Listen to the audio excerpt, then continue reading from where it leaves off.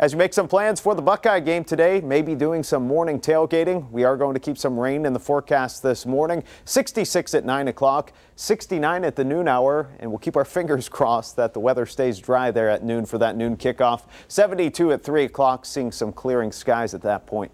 Partly cloudy skies for tonight, and with that lack of cloud cover and the cooler air out of the north, it's going to be considerably cooler compared to what we're seeing out there right now. You wake up tomorrow morning to temperatures in the 40s in some cases, 45 for Marion, 46 for Mount Vernon, right around 50 to start your Sunday morning tomorrow in Columbus. Through the day tomorrow, partly cloudy skies. Fall officially arrives tomorrow, and it's going to feel a lot more like fall tomorrow.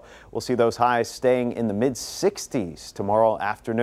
Here's what to expect today where you live. North of Columbus, upper 60s, low 70s, 69 for Mansfield, 70 for Marion, 72 the high today in Delaware. For the Columbus metro area, low 70s, 72 for Hilliard, 71 for Westerville, also 71 in Gahanna. And south and east of Columbus, highs also in the low 70s, 72 for Logan, 73 for Athens, 71 the high for Chillicothe.